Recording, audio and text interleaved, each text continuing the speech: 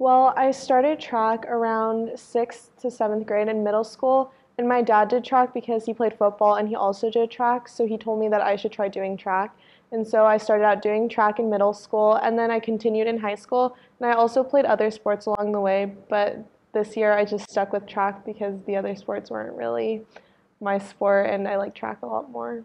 This year, we hope to go to CIF, and hopefully they want me to move on in 4 events at least. And we want to move on in our relay, so the 4x4 and the 4x1 relay wants to move on to CIF, and hopefully we can win CIF this year. I want to personally go sub 12.8 for the 100, and for the 200 go sub 26. And if I can do that, then we'll be moving on to CIF.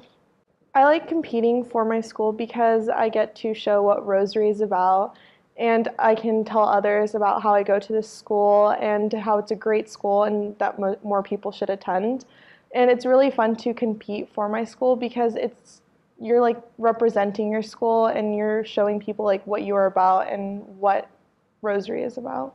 One of the track meets I went to freshman year, I was brand new and I didn't know what I was doing, but we went to like a small school beach cities invitational, which I competed at, and I ran the 4x1 and the 100 and the 200 and long jump, and I got first in all of those events, so I was really excited about that, and that kind of made me like want to continue to doing track and stuff.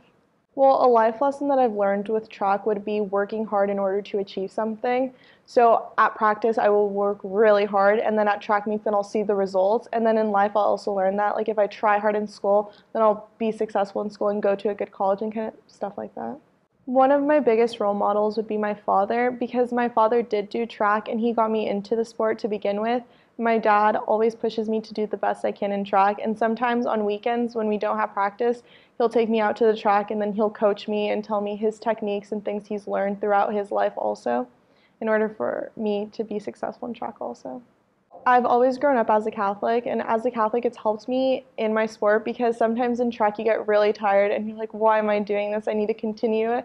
And then I say like a prayer like, God help me, I'm almost done, I'm going to finish soon. So that's really helpful. And every Friday after we finish practice, we all say a prayer as a group. And we like thank God for helping us to get through this week and to help us do better and achieve our goals.